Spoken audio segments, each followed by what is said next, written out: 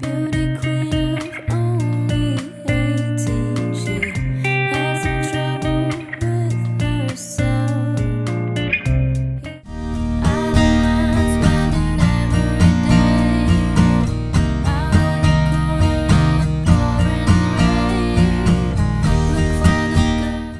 guys, my name's Tran and welcome to another Guitar Zero to Hero song tutorial.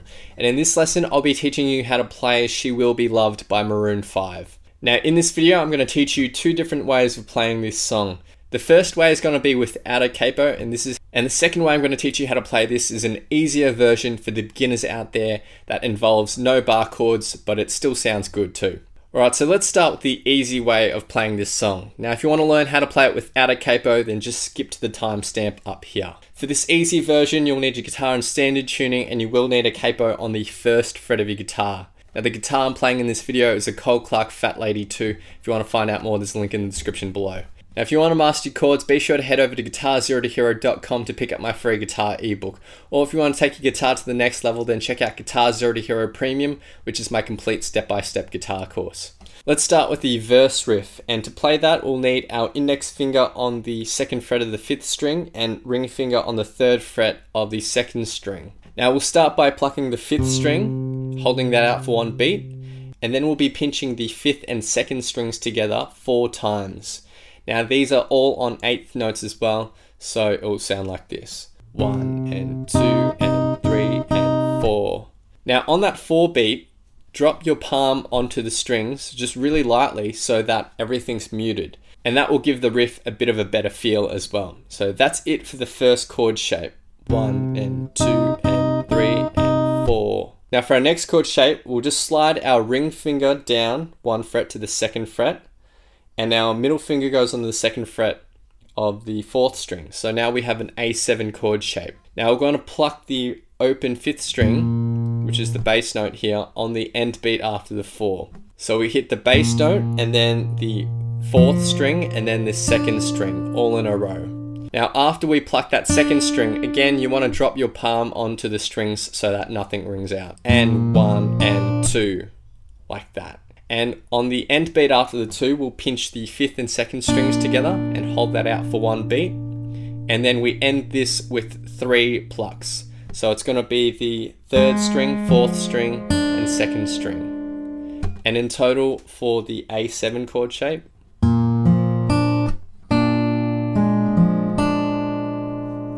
and for our first 2 bars in total, 1 and 2 and 3 and 4 and 1 and 2 and 3 and 4. Now the 3rd and the 4th bar are almost identical. There's only one tiny variation here, and that's with this first B minor shape. So on the 3rd bar, you'll actually need to take your middle finger and put it on the 2nd fret of the 1st string. Now instead of hitting the bass note and holding out for 1 beat, we'll hit the bass note and then we'll hit the 1st string and then we'll pinch the 5th and 2nd strings together 4 times. So it's 1 and 2 and 3 and 4. Now when you hit that 1st string, you do want to let it ring out as you're pinching these 4 plucks.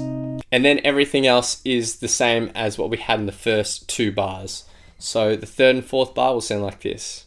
1 and 2 and 3 and 4 and 1 and 2 and 3 and 4 and in total for the full riff. 1 and 2 and 3 and 4 and 1 and 2 and 3 and 1 and 2 and 3 and 4 and 1 and 2 and 3 and. Now if that finger picking is too hard for you, then we can just strum some really easy chords. So we'll have a B minor 7 like this, and then we go to an A. Now the strumming pattern that we'll have will go down, down, up, mute, up, mute, up, down, up. Now the mute will be similar to a down strum, except when you come down with your down strum, your palm will hit the strings as well. So you just get that percussive mute. Now the point at which you're going to change chords from the B minor 7 to this A will be on the upstroke right after that first mute. So the really easy strummed way of playing the verse is this.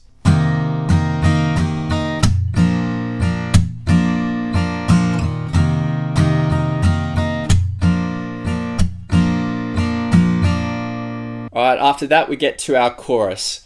And for our chorus we have a nice and easy strumming pattern that goes down, up, down, up.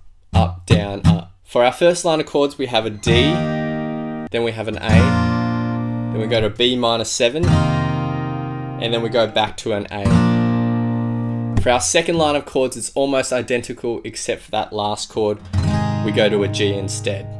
Now that second line of chords is also played through twice as well. And for our third line of chords, we just have a G strummed once and held out. So in total, chorus 1 sounds like this.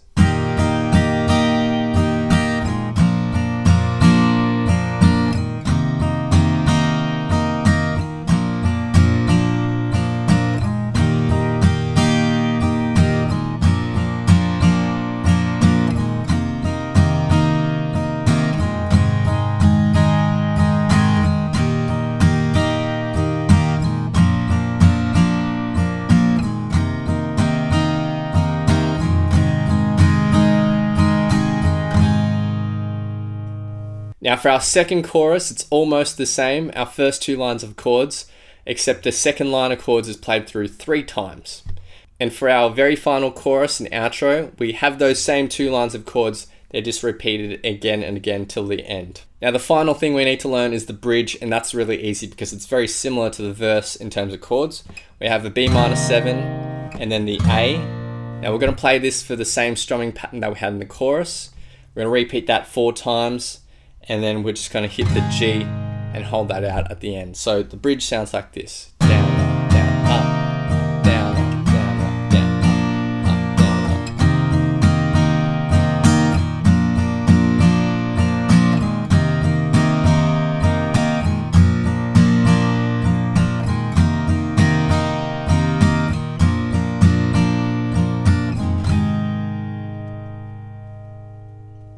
Now if you want to learn how to play it without a capo, we're going to be using a lot of bar chords here. So for our verse riff, we'll start with the C minor bar chord like this. We're going to be hitting the bass note first, and then we're going to be pinching the bass note and 3rd string together 4 times on the 2 beat. 1 and 2 and 3 and 4. Now remember, on the 4 beat you want to just drop your palm onto the strings so that those pinches don't ring out. After that C minor, we're going to go down to a B flat 7 chord. So it's the same as the B flat major chord, except you'll lift your pinky finger like that. Now on the end beat after the 4, we have 3 plucks here. We're going to hit the 6th string, 5th string, and then 3rd string. And then after that, you do want to drop your palm again to mute the strings. That's on the 2 beat, and 1 and 2. And then on the end beat after the 2, we'll be pinching the bass note and 3rd string together. Hold that out for 1 beat, and then we have 3 plucks after this, the 4th string, 5th string, and then 3rd string. And in total for the first 2 bars, 1 and 2 and 3 and 4 and 1 and 2 and 3 and 4 and... Now the 3rd and 4th bar are almost identical, except we have 1 added note. So after the bass note, we're going to hit the 2nd string and let that ring out, and then do our 4 pinches. So 1 and 2 and 3 and mute. When we go to our B flat 7 chord, everything's exactly the same. So in total for the main riff, it will sound like this. 1 and 2 and 3 and 4 and 2 and 3 and 4. 1 and 2 and 3 and 4 and 1 and 2 and 3 and 4. Now for the chorus, we have all bar chords here. Now if you're struggling with bar chords, then be sure to check out my video here on the 5 biggest mistakes people make when playing bar chords. For this chorus, we'll start with an E flat bar chord on the 5th string. You can play it with your ring finger barring like that, or with all 3 fingers across like this. So that's the E flat, and then we're going to a B flat chord, and then we're going to a C sharp minor, and then back to our B flat. So that's it for the first line of chords. Second line of chords is almost identical, except we go down to an A flat chord like that. Now for this chorus, we can play a strumming pattern that goes like this. Down, up, down, up, up, down, up. But if you're playing this on an electric guitar, like I will in the playthrough at the end, I like to pinch the bass, 3rd and 2nd strings and just hold it out for the full bar. Like that. I think it's a bit more subtle, especially if you're playing on an electric guitar, but if you're on an acoustic, then you can strum this strumming pattern, which will sound like this.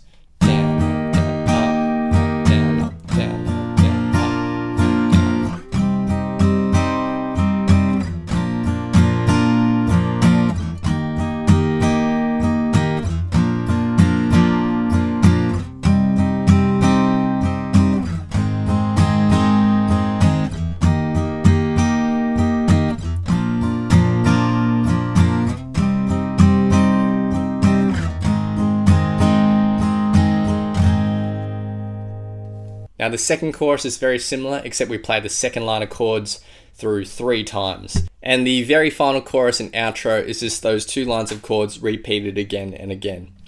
The final thing we need to learn is the bridge, and it's just 2 chord shapes here. It's the C minor and then the B flat. And you can play that for the chorus strumming pattern if you want, or you can just pinch those notes and hold them out for the full bar, like I will in the playthrough at the end. Now the last thing I'm going to teach you is the lead part in the chorus, which is really easy to play. So index finger will go on the 8th fret of the 3rd string, and pinky finger will go on the 11th fret of the 2nd string. Now let's break this up into 3 different chunks.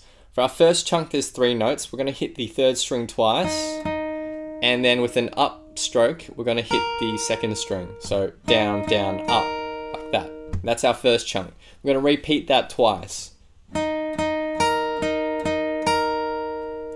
Now for our final chunk, it's just the 3rd string and 2nd string. So all together. And in a loop.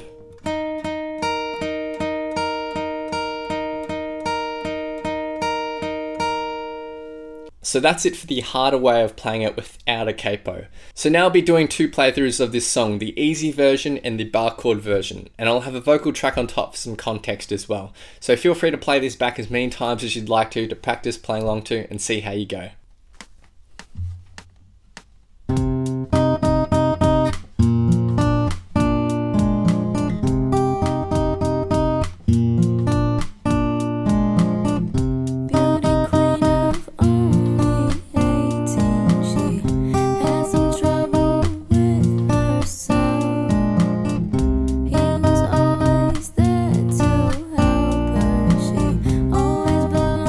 Someone else.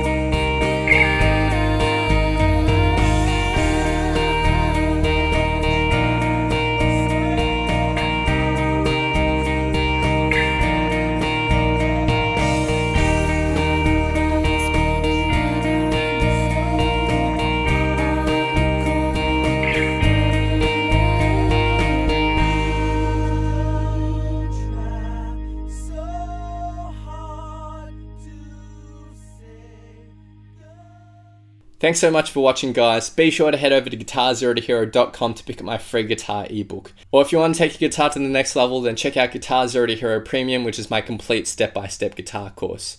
As always, it would mean the world if you could hit that like button, hit subscribe, and click the little notification bell as well so that you don't miss out on my updates. Please leave your thoughts, comments, questions, and requests down below, and I'll see you guys next time on Guitar Zero to Hero. Cheers.